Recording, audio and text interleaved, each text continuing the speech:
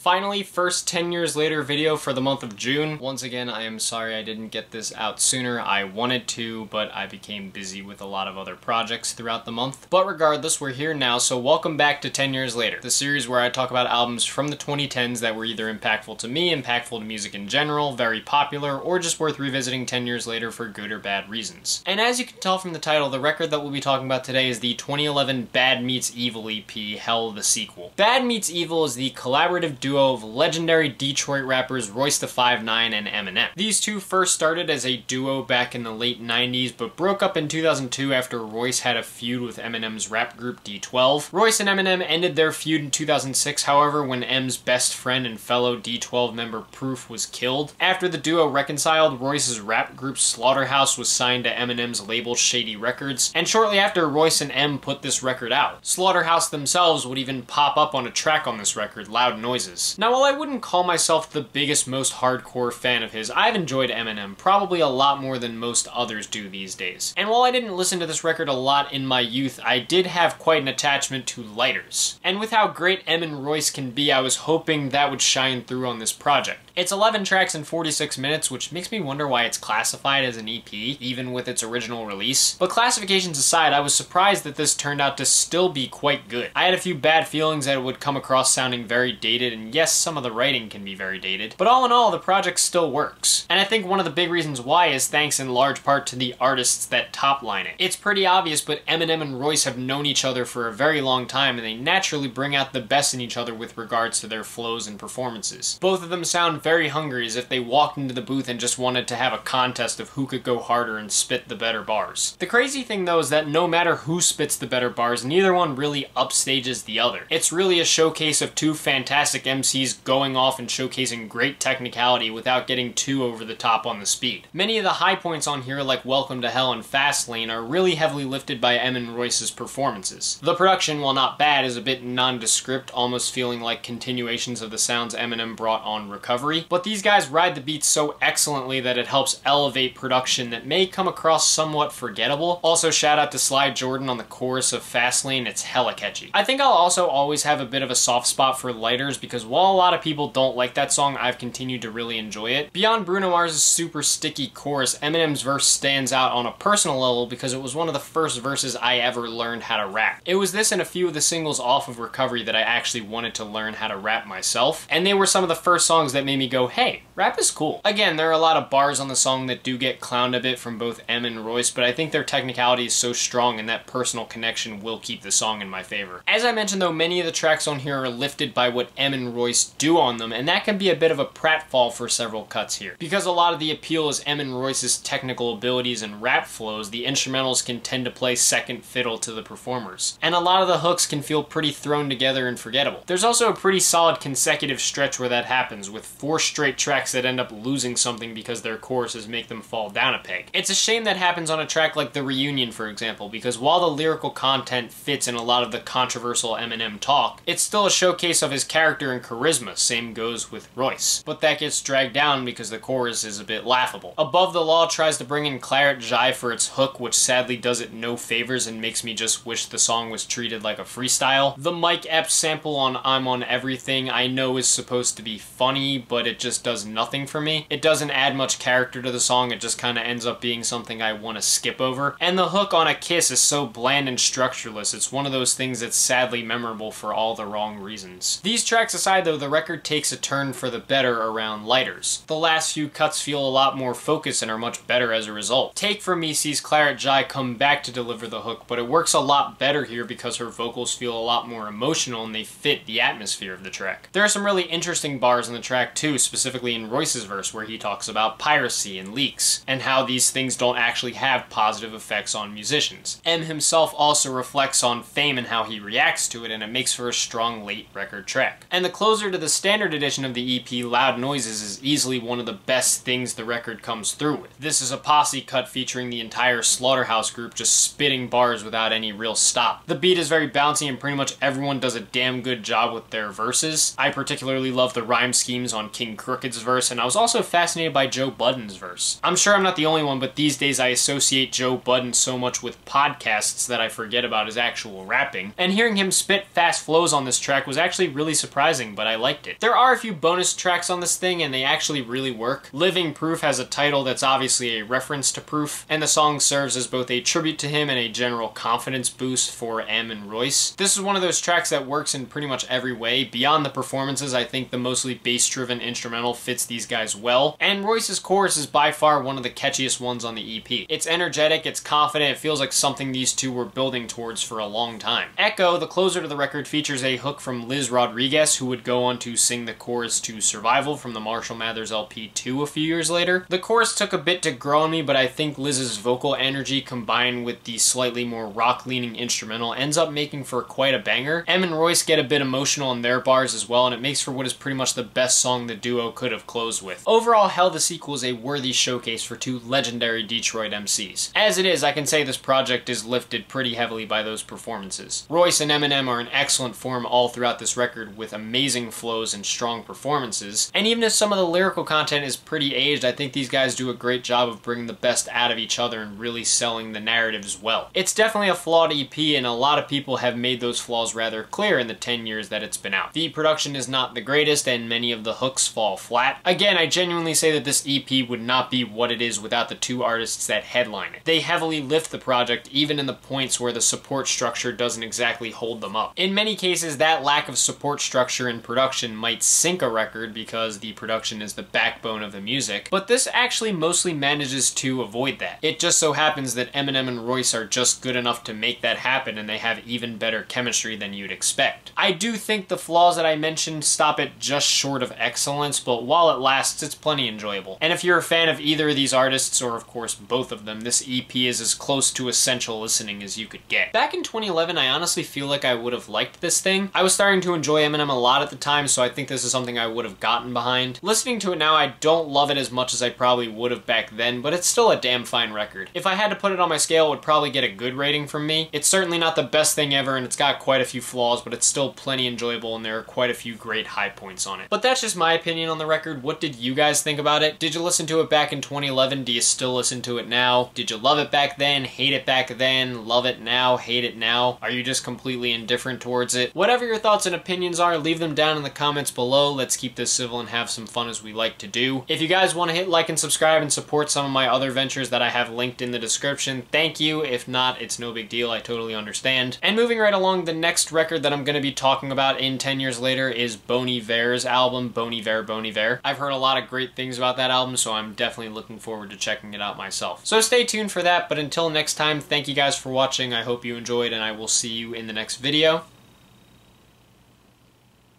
Peace.